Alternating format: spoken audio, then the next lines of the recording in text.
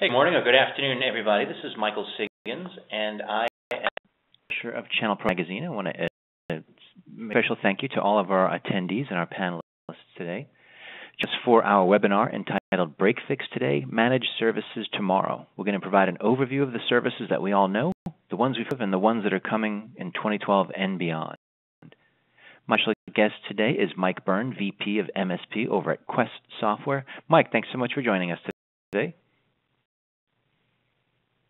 And before we get going, I am going to just cover a couple of housekeeping slides for all of our participants today and our attendees. First of all, how to participate for audio options. Please make sure the volume of your computer is on, and then to join the audio broadcast during the event, you can choose Join Audio Broadcasting up on the Communicate menu, up in the blue nav bar, and then down to our teleconference line if you want, and that's 1-408-792-6300, and be sure to use that meeting number there that you see on bullet number 2. If you have any difficulty at all with WebEx or platform, please contact their technical support at 866-229-3239. We need to participate. That's what makes these webinars so great. And if you want to ask any questions of the panelists, that's really Mike. You can submit your questions via the Q&A area down at the lower right of the screen. If you have any technical issues, then there's a chat window right above Q&A in the middle right, and make sure you submit your questions to the host, EH Publishing. And Lauren behind the scenes will try to take care of any of those issues for you. But if you're having difficulty with the WebEx platform itself, again, please contact them at 866-229-3239. And we are recording this today, so it will be available on demand later. All right, now without further ado, I'm going to pass us off to Mike Byrne. Mike, please take it away. Hey, thanks for having me. It's a pleasure to be here. I think the best way to start today's webinar off would be to sort of give everyone a bit of a background as to where I personally come from, which I think and hope will wrap a little context around today's webinar session and hopefully give you folks the value that you're looking for, because I know, as we all know, that you guys have taken time out of your busy schedule, so we want to maximize the time for you guys. So again, thanks for coming, and a little bit about Mike Byrne. So essentially, I've spent the last 18, 19 years in software sales specifically, but in managed services, I started about 8.5 years ago at a company up in Ottawa, just another managed service software vendor, and I sold software. I sold the platform to folks like yourselves on the phone, and then I had the luxury of moving on to a different team that was developed way back in the day. I believe it was 2004. It was a channel team where I got to spend a week a month in market working with folks like yourself, helping guys sell your services to your end users. So I sort of walked that mile for a little over 3 years, so I completely understand a lot of the challenges that you guys face from an organizational standpoint, to a sales standpoint, to a marketing standpoint, as well as it's no secret that there's a challenge, when you're looking for the right tools to fit, the go-to-market plan that you guys want to execute on and sort of just round out your tool set. So we really appreciate the challenges you guys have gone through to get where you are currently. And hopefully this presentation will give you guys a little bit of assistance in areas that you might need or you might not need. So without any further ado, I'll sort of slide through. This slide here is kind of interesting. That's the head office in Quest down in Aliso Viejo. And what you can't see is that just off to the right, that big aquarium, that's actually like a 30-foot by 15-foot high by 8-foot wide aquarium. It's actually rather impressive. It's a little light note. But as for Quest, a lot of people the SMB/MSP managed services industry aren't really super aware of Quest, and I wasn't myself prior to them acquiring PacketTrap Networks, the company I was working for, just over 3 years ago. But Quest also owns ScriptLogic, which is another company that deals more in our space that we all know as home down in the sub 250 seat, real sub 100 seat small business space. But Quest primarily deals with large enterprise and mid-enterprise companies, but they're really coming downstream heavily, and I think they've proven that by their acquisition of ScriptLogic, I think it was 5 years ago, as well as they acquired us, and they're coming downstream even further. And something else I'll talk about in this presentation is Blue Folder, which is our PSA tool that we've purchased and bundled into our product. But Quest as a whole, has a pretty broad reach with 60 offices around the planet. And the number that you're seeing on the screen right now at 3,600 employees is a little older. I think it's close to the 4,300. But so that's, I thought, I'd give you guys a bit of a background as to who Quest is, but more importantly, why is it important for you guys, for me to, sort of blither on about who Quest is? Because as an MSP, you're dealing with, keeping the lights on, keeping your employees paid, keeping your clients up and running. And from that perspective, like, it's no secret you guys get inundated with phone calls from software vendors like us. But a potential phone call from someone like us might be important for you would be, look at the broad scale of how you guys organically got to where you are right now. Some of you guys came from selling hardware. Some of you folks came from, large companies where you manage the internal IT shop, and who knows, there's a million different tributaries you guys have taken to get where you are. But one cool solution choices that we feel is pretty straightforward from our perspective in terms of helping you guys grow is, one of the values that Quest brings to the table is, especially with the PacketTrap Works acquisition primarily is what I'm referring to. So if you look at the folks on the left of the screen, these are the managed service remote monitoring software vendors that most of you guys are accustomed to. I came from Enable Technologies down on the bottom, and I've been with the company now for a little over almost 4 years now. But here's the dynamic. So if you look at the people on the right-hand side of the screen, these are companies that, amazing platforms, but the huge platforms. I'd almost put SolarWinds in that bucket too, where they primarily deal with a much larger demographic than what you guys do. And then you look at the folks on the right-hand side of the screen. These are all the folks, and now Zenith obviously has a rebrand. We all know it's Continuum. This slide deck needs to be updated there. But these folks here, they're all great companies, good folks, good products. But one of the values that we're to bring to the table is, we're as nimble as the rest of the folks on the left-hand side of the screen.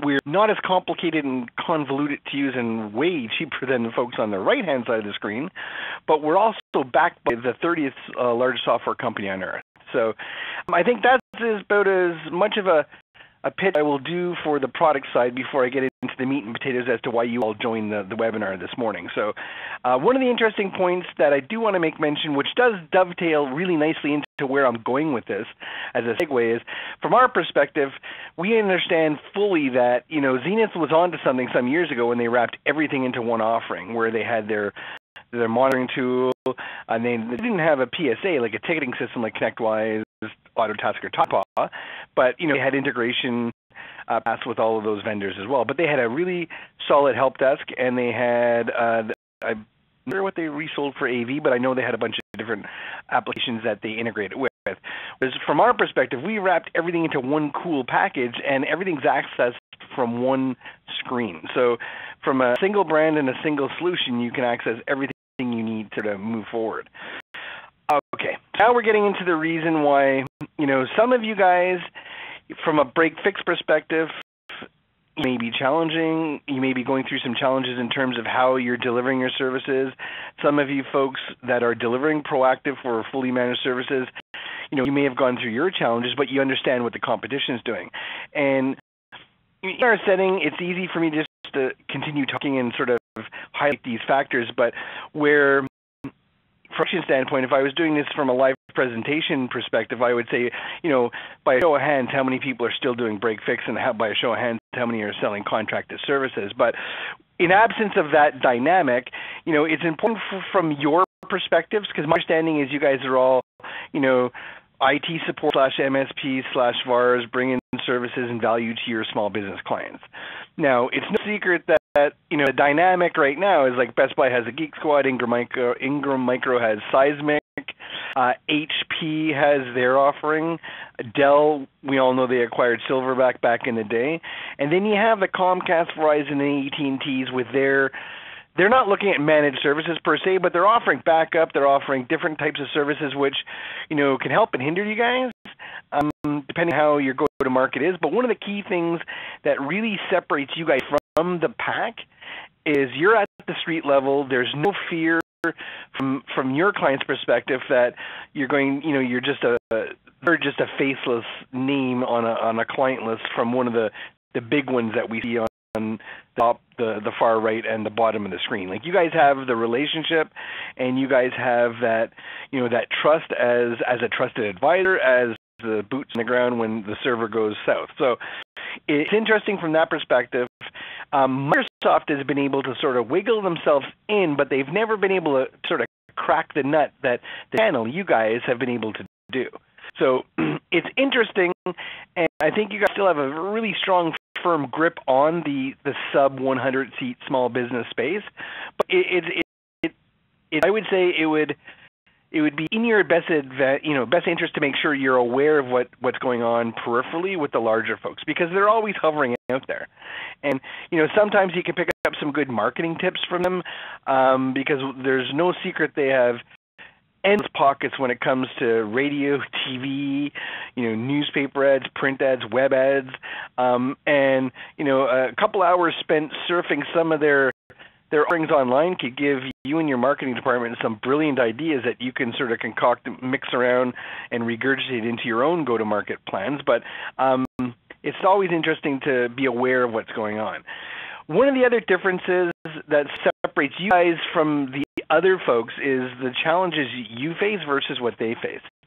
They just throw money at a marketing plan, whereas from your perspective, it's developing lists, it's trying to figure out what your clients want, it's trying to say, wow, okay, I got a whole slew of clients. Not all of them react the same way if the server's unplugged. So their maturity and sensitivity to downtime and dependency on their network varies from client to client. So perspective, do your SLAs or your service offerings, your programs, whatever you want to call them, do they really meet the needs of all of your clients? Is it a one-size-fits-all? Like, how are you going to develop the scalable and flexible services that your clients' needs will be met, as well as you can deliver on? So there's a lot of challenges that, for a lot of you that have already gone through those growing pains of experience. For those that haven't, these are some of the roadblocks, not roadblocks, but the challenges awaiting you down the road. Another key thing is, how do you differentiate your serverings from your competitor? So you could have, and I think, bronze, silver, gold, the precious metals moniker has been hammered to death in terms of, your SLAs, but, we all know they back into bronze, silver, gold, or reactive, proactive, and fixed fee, or whatever you want to call them. But, if you look at most of your competitors' websites, and I'm talking, the sub 25 seats MSPs. If you look at their websites, the vast majority don't have a lot of meat within their managed services, icon on their website. So go to that landing page, it talks a little bit about uptime, a little bit about proactive monitoring, and then it just got into the same stuff everyone else is talking about.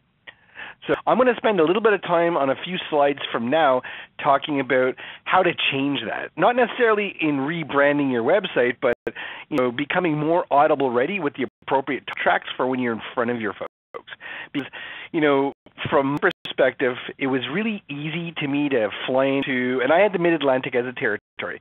So I sort of worked with folks from Maryland down to Atlanta, Georgia, I should say. So it was easy for me to fly in 1 week a month and work with 2 or 3 of you guys, and I had no quota over my head. I had no strings attached. So I didn't have that traditional sales fear that we all feel when we're going in on a closing call or we're going in on a call or whatever. So I could just sort of shoot from the hip and just be myself, and it was really easy.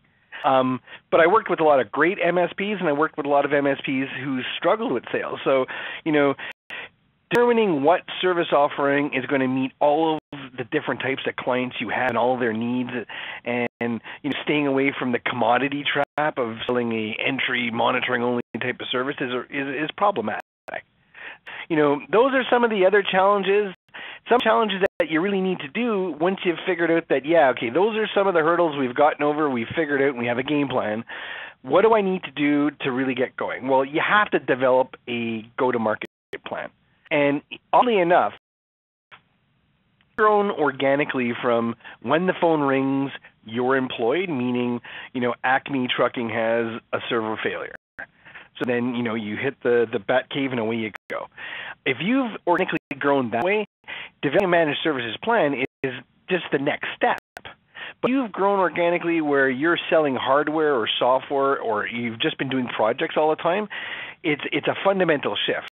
It's not possible, but it requires, you really got to hammer it out, and you sort of detail that whole NOC operational process, because the smaller folks and the folks who have grown from just the break-fix arena, their operational process, all to do is insert some automation and away they go. But you guys got to develop the entire strings and lines of communication and what happens when this alert goes, you know what I mean? So there's that whole dynamic that you got to flush out, which is a layer that the other smaller guys have already got. So, once you figure out what you need to do, and the easiest way to do that is to do like a SWOT. What are my strengths? What are my opportunities? And then what are my threats? And once you get through that SWOT matrix, and it's really easy to do, you'll have a much better understanding of what elements you're missing, what elements you have, and then when kneeling them together, that is going to work really well when you flush out that entire plan. Because some of the areas that folks don't factor in would be just that NOC operational process. Like if Acme phones and they're paying me $800 a month, what's next? Who goes where? Who has priority? And just figuring out all of the connection points.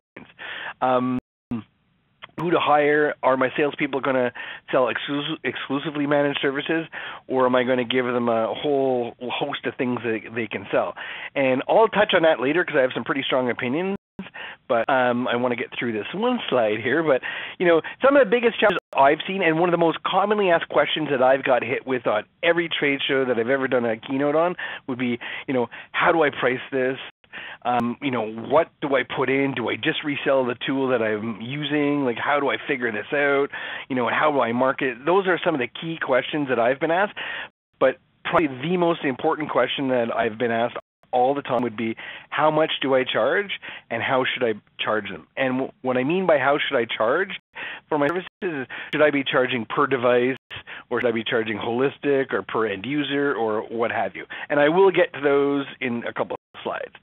But this is what everything should be layered on top of. So take a typical small business that is getting about $1 million a year, is getting about $1 million a year in recurring revenue. So if we use the 2,000 hour rule, we know that small business, and we'll call it Acme Trucking, okay? Because I'm using that analogy for like years now, or 8 years. Acme Trucking's generating $1 million a year, and everything's going great, and you guys are all their MSP, right? So it's one big company. So what ends up happening is things are going along, and all of a sudden, boom, 6:45 one morning, the server fails. When everyone shows up to work, they pull Hank out of shipping because he runs the dispatch desk. But Hank's also the resident online gaming specialist. So he wears the help desk hat because they like phoning you guys because they know you're going to charge them $150 an hour. So if they can get Hank, who they've already, he's on their payroll to fix it, they're getting themselves $150 to $300 an hour. So, Hank doesn't know what's going on. So at 8:52, Hank hangs up his hat and says, "This is beyond me." They phone you guys. Now, on a good day, you're ready to go. But you guys don't have the luxury of having 5 people on the bench waiting for their phone call, right? So, on a perfect day, after lunch, you can send your, top engineer, Mary, out. But typically, Mary's on another call. So Mary's only getting to the next business thing unless you yourself go, well, no, that's the reality, right? So what ends up happening is Mary arrives at 1:34, and the only information Mary has is, no one can do anything. The server, the lights are blinking, and there's a big blue screen. Doesn't know anything. So she's got to troubleshoot, triage, and then diagnose, and then remediate the problem. That's going to take like 2 to 3 hours, right? Minimum. So what ends up happening at that point is you get a huge invoice. Now, if they were on an LA and you had automation in place where you were monitoring them, the instant that server failed, you'd get an alert. So regardless as to whether you have a reactive, a proactive, or a fixed fee type of engagement, because we all know the remediation process is going to differ, and your engagement is going to differ if you have a basic program in place versus a fixed fee, right? But for the sake of this, I'm just going to say, you phone at 8 o'clock and you say, hey, Gus, Acme Trucking, we know your server's down. Tell Hank to stay in the shipping department. We know exactly what to do. If it's a reactive program, you'd probably say, hey, look, we can log online and fix it remotely, or I could have Mary over there shortly because you're in our priority of service queue. And rather than us charging $150 an hour because you're one of our preferred clients, we're going to charge you, you got that preferred rate of $119.85, so boom, away we go. Do you want us to do it? Now, in a proactive service offering, if you had built-in reactive support hours, you would just hit it, fix it, and let them know anyways, or fix fee, you're on the hook anyways. So that's the whole cycle, right? So if, as a break-fix service provider, if you're not looking at that as a reality, you're really looking at what you're saving your clients as well. So it's something you really have to factor in, because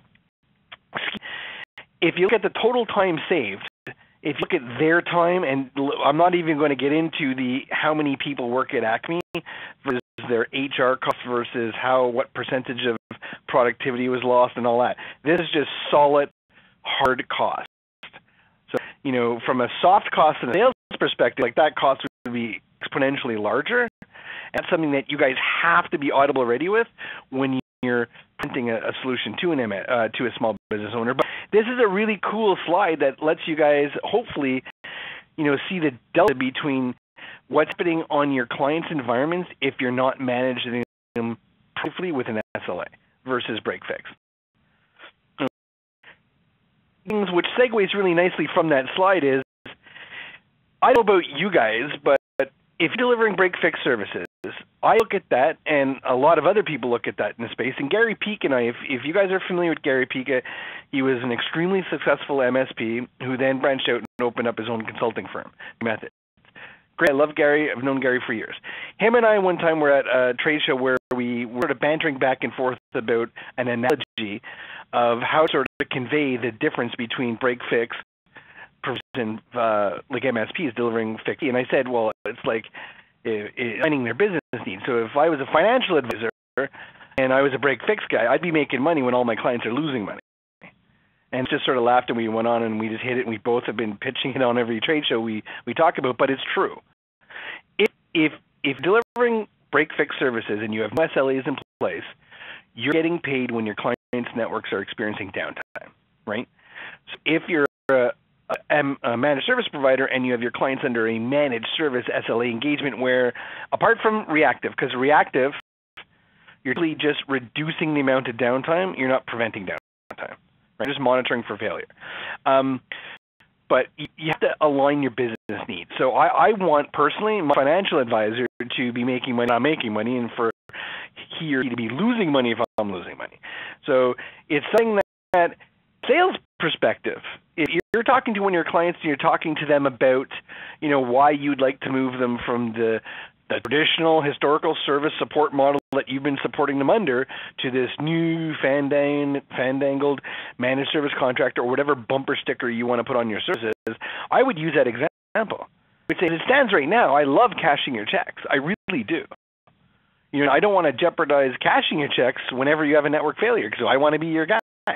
Well, just like the mechanic. The mechanic loves it when your car breaks down because they billing you $60 to $120 an hour.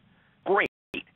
My new services, you're going to pay me a little bit on a monthly basis, whatever the money is, whatever you sort of give them the spread of what your services are. Rather you paying me monthly for me to ensure that you're up. So you're making money and I'm making money, and our business alignment is right on track. So that segues right from the last slide, where if you look at what traditionally happens versus what would happen if you were monitoring them under an SLA versus the business needs alignment, it makes a lot of sense. Perspective, services, we all know why everyone wants to get into managed services, right? So you want to get an increased revenue, recurring revenue. So it's one thing to say, and I've spoke to tons of MSPs over the last 8.5 years, and some are doing super successfully well, some are doing okay, some are struggling, but at the end of the day, when it comes to recurring revenue, when people throw numbers on a monthly basis, when I've been talking to them, and the first thing I do is I quantify the numbers. I say, okay, well, what's your services revenue?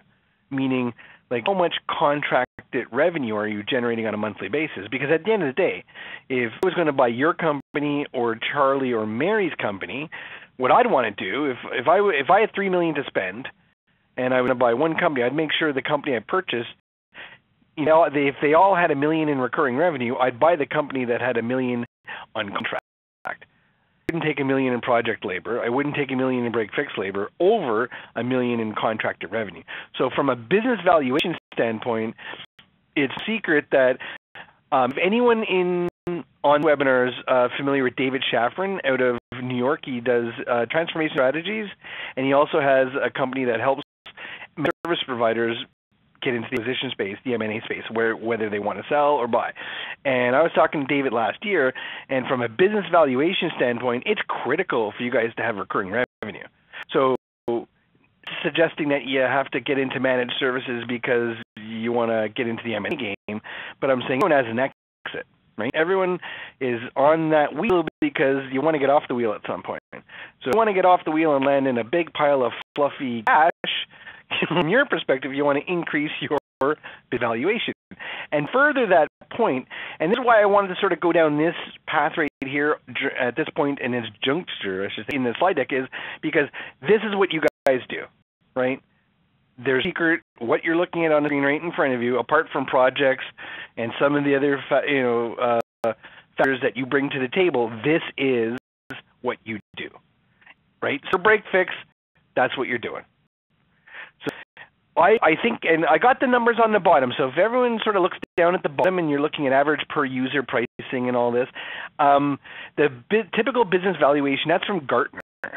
So Gartner says if you have no contract revenue, your business valuation is zero. So what that really means is if you're making $100,000, you're going to probably your company from anything from 75 to 120 or whatever. But I don't necessarily agree with that because I know and I've seen companies get acquired with a hefty managed services component. Because your book of business is what's really going to drive it, but what's going to drive it to revs that you want where your retirement is either, you get to add a deck on the back of your place or you get to add a dock on, in Bahamas, who knows. But if you look at reactive, proactive, and fixed fee, this is what I get asked all the time. How much do I charge? How much da-da-da-da? And I hate giving that. There is an average, and the average is in front of you guys on the screen. I give device pricing because I can't count how many times I've been on a sales call with one of you guys and the person whom I was working with when asked by the client, so how much are the services? And they say, well, it's about $18 a desktop or whatever the price is. And it's X per server and X per whatever. And you could almost sit back and watch it. I'd go 1, 2, 3, boom. And it's almost like a drum roll, and then they do the mental math. They have all the devices, and they go, wow. Okay, can we do where we take out some of the desktops and only 2 of the 4 servers? And you get into that mire of sort of justifying, and you either lower your price and lower your integrity, or you take devices off the grid. Or you have the deeper dive and explain to them why you can't do that. Whereas if you go at them from a holistic pricing perspective, meaning, well, Bob, our bronze typically starts at around X, but then we customize it based on, once we go through more of what you're really looking for. Or you say, well, typically, our bronze starts at, $10 or $20 a user, whatever the price is. And in the 3.5 years I was doing channel, I only had 2 people say, well, can we take some people off the grid? And because they were trying to save that per person cost. And the comeback shuts the whole door on that argument immediately. You can say, well, I'd love to be able to save you some money, but we might be able to look at it in a different area because if we take people off the grid, that person could be the person infecting the rest of the network. And if they're out of our scope of management, plus, am I not to take a call if they phone in and say, hey, I can't access X? It's kind of a tricky situation. So, it's one of those easy rebuttals, and it's light years ahead of the per device pricing model. So I won't belabor that slide much more. I'm going to about a couple points here which are really, really, really important. And I think this is one of those where I'm sort of segueing back and tying a loop, closing a loop from what I was talking about before. If you give one little bit of context. One of the biggest questions or pushbacks I've had is, well, I don't want to trade my break fix revenue because I'm making good money for managed service revenue. It's like taking from Peter to pay Paul, or it's equal. And no, it's not. It's totally not equal, because if you look at what your clients are spending on a monthly basis, that's predicated 100% on active environment. In other words, you're always reacting.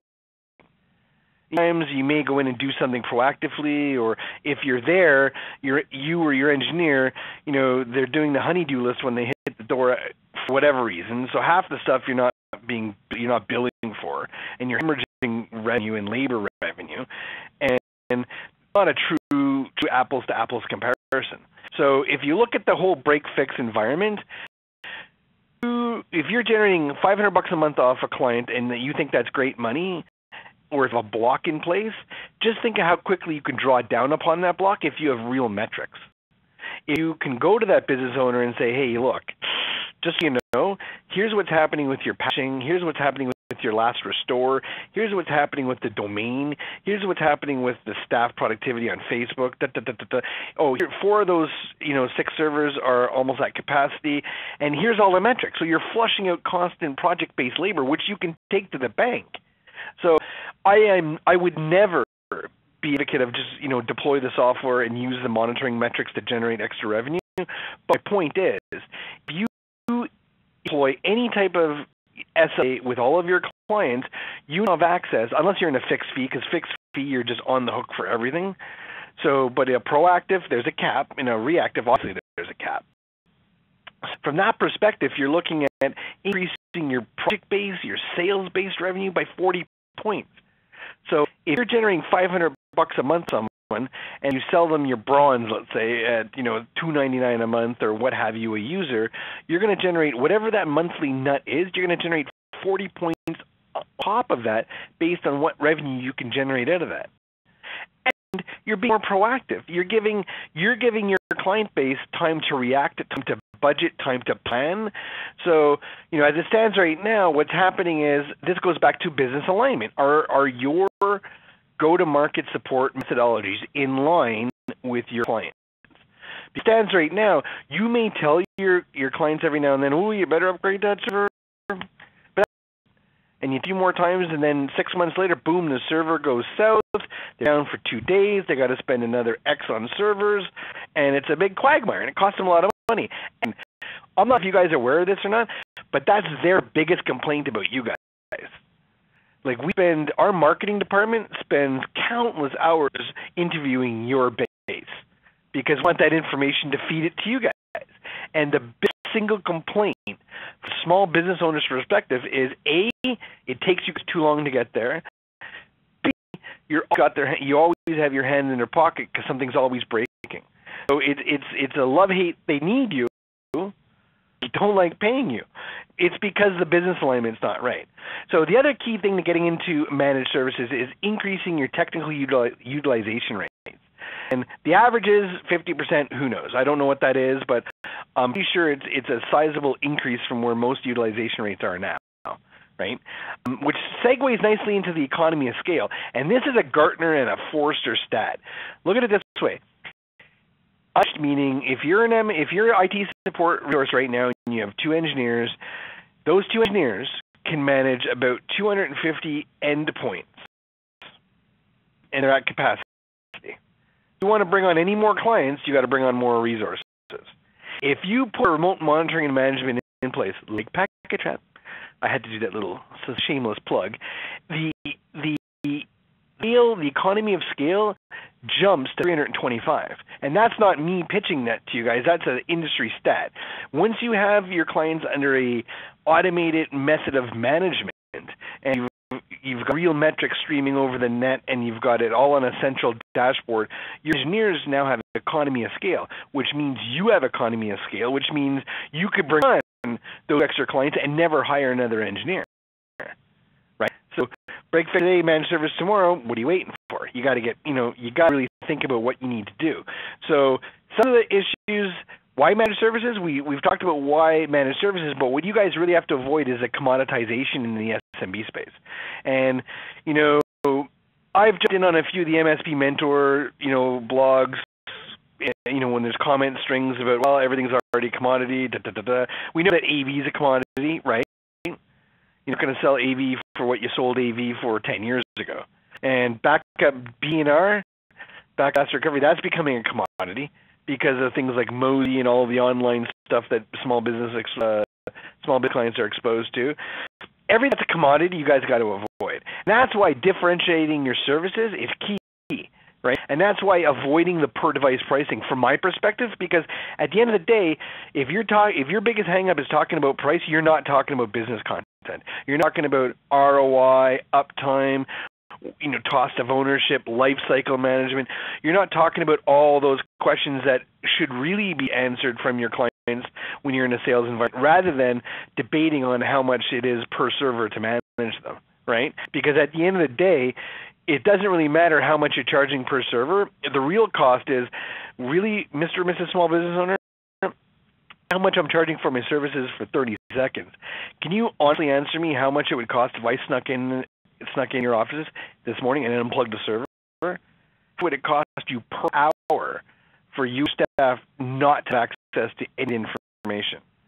And I'm sure you may or may not have that question, but another factor to think about is if you're even a garage, a mechanics, or whatever, you name the business, if I were to go in and erase every client record, a bug in there that or sent every client record to a third party in some other country and I stole everything, how much would that cost you?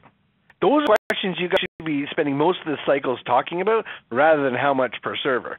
So, that's just a sales 101. You got to really think of ways and learn methodologies of driving the conversation to areas that you need to really start thinking about, other than making a total technical business-related decision based on price. So, you have to be able to determine what your clients are looking for, what their understanding is for your new service, and that's developing a really interesting, not elevator pitch because I can't stand that word, but understanding what your positioning statement is going to be. And a positioning statement could be something as simple as, Mary, Frank, thanks for having me over. As you know, I work with tons of companies that, are struggling with managing their infrastructure like you guys are. And what we do is we help them understand the risks and benefits of moving to a more structured environment. We work with a lot of companies that have the same challenges you do. And at the end of the day, the last thing I want to do is, talk to you and waste your time about services you may or may not need. So without any further ado, if you have any more questions for me, I'd like to sort of dive in to understand what happens, if I were to unplug your server. And great positioning statement, because, nowhere did I talk price. I also told them that I don't want to waste their time, which really means I don't want to waste my time. And I've positioned it properly. So, I can dance around that conversation for at least 20 minutes without getting into pricing. And within that 20 minutes, I'm going to be able to extract tons of cool information about what happens when, Bridget clicks send on an email from a mortgage quote that goes through, Juris, which goes through loanlender.com, which goes through all kinds of cool things. And then I'm going to find out what happens when Phyllis, spilt coffee on her laptop and she lost XYZ number of files, which were huge because she's the coordinator. So those are the things you want to know, right? So you got to avoid the commodity trap, which is a huge, I should have just renamed this slide, but I think we can deal with that. Okay, I've gone through most of the stuff I wanted to talk about, so I'm going back to a shameless plug, but I think it's important to make note of, did sales thing for 2 years at Enabled, and I worked on their channel team, and then I spent the balance of my time in business consulting, doing similar to what Stuart Phelps and what Gary Pika does. Been doing it for the software vendors. So I spent that time helping folks develop methodologies for getting over those hurdles, figuring out how to get through it. So what we've done here, and we've developed it about 3 years ago, and it's an amazing process. It's our MSP acceleration process, because what it does is it takes 100% of the guesswork out of building price and selling your services without the pain and complexity of completely transforming your business. Like if you want to go to business this way and you had your heart set on going per device, we have methods of helping you get through that. But from a holistic perspective, we have an entire marketing campaign in a box. We have fly sheets, we have everything you need, but the real meat and potatoes of the acceleration process is building your SLAs. Because getting to one of the points I made earlier, you guys are getting inundated with calls from Enable, Kaseya, LabTech, Level Platforms, GFI, us, and everyone else out there. No way, right? So when you go up and you finally buy one of those platforms, one of the big challenges that you thought you overcame was picking a software tool and then paying that nut every month. But that's just the beginning. Reselling that tool. You're buying a hammer from us. AV is a straight transactional sale. You buy AV from Mackie or Panda or whomever, and you sell that. And if you want to slap a support service on top of it, it's pretty straightforward. But when you buy a remote monitoring and management tool, same thing with a PSA. There's no transferable cost from a PSA. You can't pass that cost on. You can if you bake it into your SLAs, and we show you how to do that. But primarily speaking, with the RMM tool, you don't resell that. You don't go sell the monitoring. You're not selling OnStar for a GM car, right? So it's like the classic example would be it's like a power tool to a contractor. So when the contractor's talking to someone and they're going to build them a house, a deck, or a deck, whatever, they're not talking about, well, my Ryobi or my Delta is going to do this. They're talking about the service they're going to provide to them. So regardless as to what RMM product you guys are using or you guys are going to be using, you're not selling that. So you got to find out how to bake that into your SLA. Because if you start a sales call with your small business clients talking about technology and this and that and widgets and Exchange Store file size and Active Directory, their ears are bleeding. So our acceleration process takes 100% of the guesswork out of that completely. And from that perspective, I should have let that one slide. Yep, with that. Go. So from our perspective, what we've done is by adding the PSA to the RMM component, what we've done is we've given you guys a complete 60 wire acceleration process to sort of get you through, the key hurdles. And if struggling in break fix, we can get you into managed services. So that's basically the gist of the presentation. At that point, Michael, I'll pass it back over to you. And I want to thank you guys for all of your time. And we're going to open this up to the Q&A point at this point. But I'm going to slide this over to Mike, and we can sort of take it from there. Okay, great. Thanks very much, Mike. And I wanted just to say, Michael, that's some great information, and we appreciate that overview. There are a couple of questions that came in, and you did touch on some of these things as well, but I just want to see if you have any additional things to add here first. You were talking a lot about sales and marketing tips that because I guess of your personal experience back in there, but if these people become a partner, are there classes or materials that you'll give out through the program for like sales and marketing training? Absolutely. Okay, the acceleration process work is assigned a dedicated partner management resource. So the partner management resource works you. It's a call based where you guys have a call. You sort of flush out. The very first part is determining what you want to do, and then there's 3 components to go through. This is supporting webinars that our partners have access to, some of which are recorded, some are live. We have peer group sessions where we work with them, on sales roundtables. We have downtime calculators. We have ROI calculators. And when I'm referring to downtime calculators and ROI calculators, I'm talking to the type of Excel-based tools that you can walk your end users, your clients through by saying, okay, so let's go back to that question I asked you before. If I unplug your server, how much is it going to cost you per hour? Well, let's just take a look at the soft costs. You have 2 people, they're all making, what, 50 grand a year, 60 grand a year. Where you plug those numbers in, it tells them exactly how much per hour they're paying their staff. And a total cost, and then you start adding what the percentage is, and we have all those tools, we have all the marketing slicks.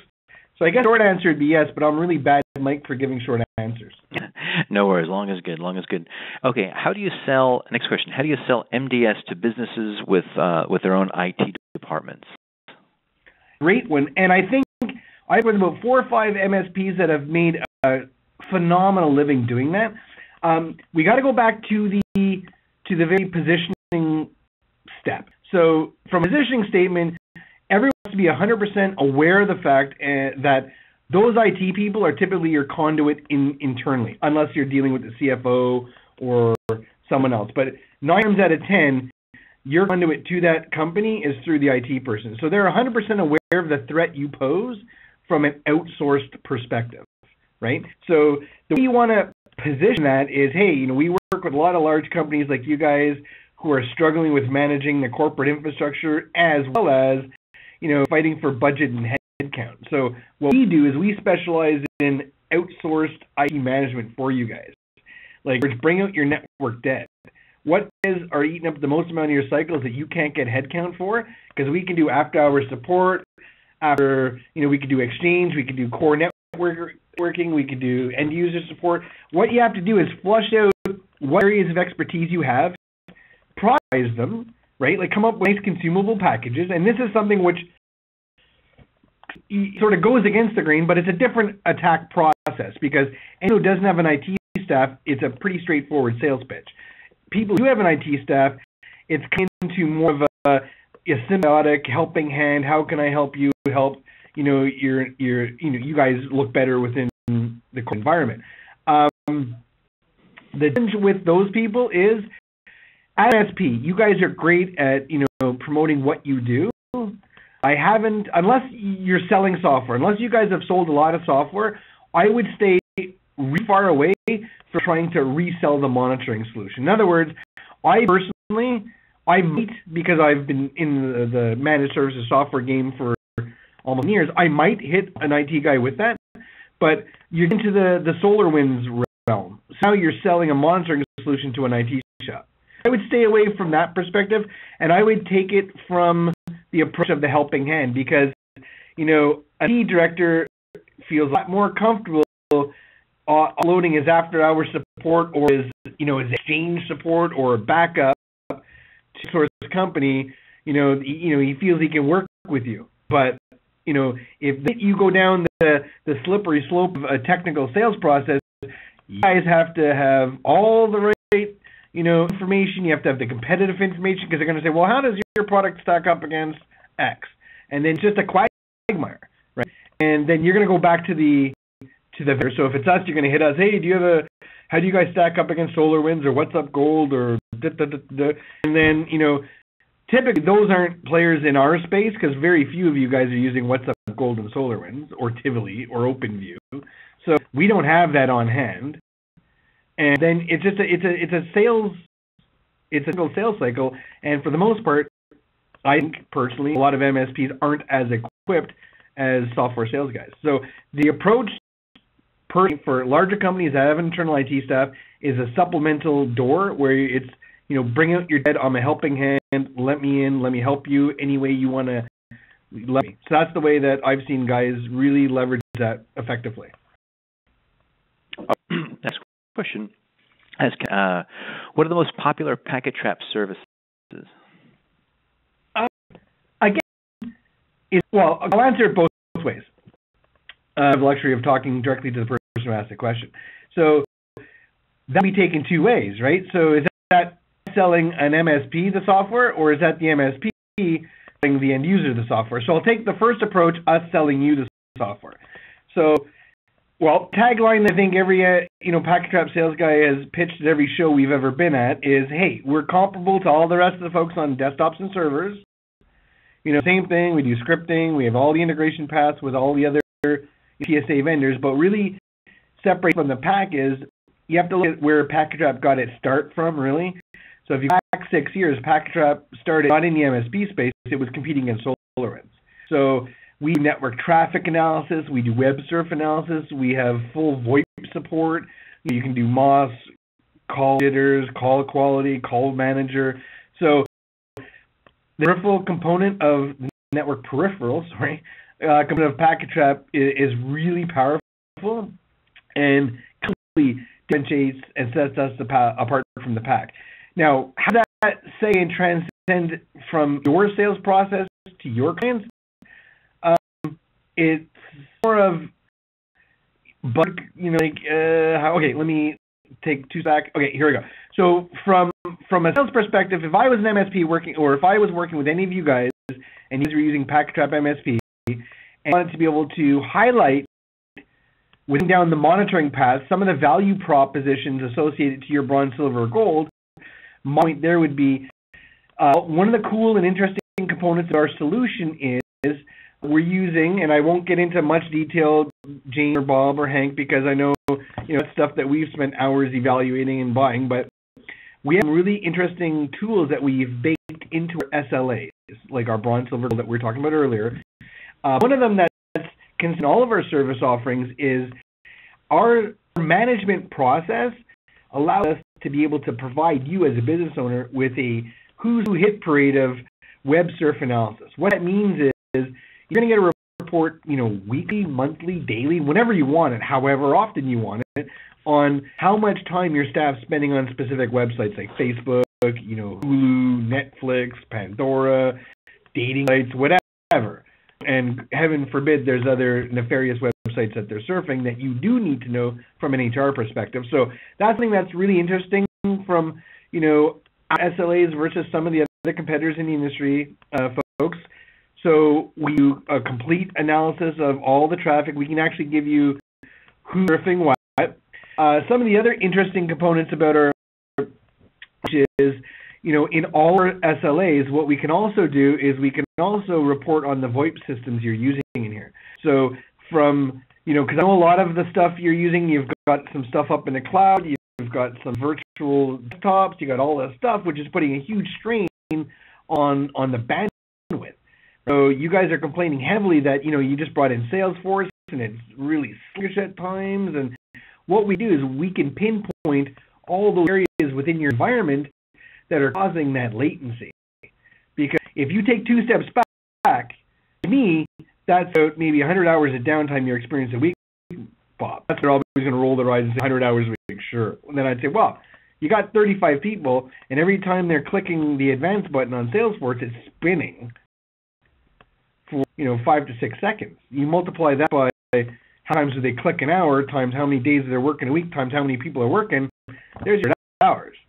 You know what I mean? So those are some of the interesting factors of our software. I could go into management, I can go into scripting, I can go into all the different things that our software does, but I think more importantly for whomever asks that question, it's important to put the business spin rather than the bin bites as to what the software does.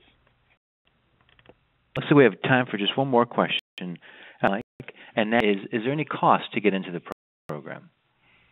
Cost of admission for our software is, obviously, we get into the pricing of it, please contact us here if you want pricing information, but the acceleration process specifically is for free. And one thing I didn't mention is once you become a partner and own our software, whether you own the PSA or the monitoring solution, PacketTrap MSP, you have access to a partner management resource, right? And dedicated body is your account manager until you complete the program. Then you're moved into the channel team because I recreated the channel team here. So you have a dedicated resource in staff that's going to walk you through all the go-to-market. If you want a person to come out in market with you, that person can come out and market with you, help you sell what you used to do. So you have access to all the post-sales support and resources at no additional cost. So from your perspective, your only cost to having access to all of the support, all of the help developing your SLAs and executing on them is part and parcel of the price of admission for the software. Oh, hey, great stuff today, Mike. Really, really appreciate it. And I think that's going to wrap us up now. We're just coming up to the hard stop at the hour here. Mike, I want to thank you very much for sharing all this information today about Quest and the different programs and offerings. And I will let everyone know that we will be able to respond to everyone with a link for available on demand later. It's going to usually takes a few days for that to get all cooked up and posted online, but we will follow up with an email.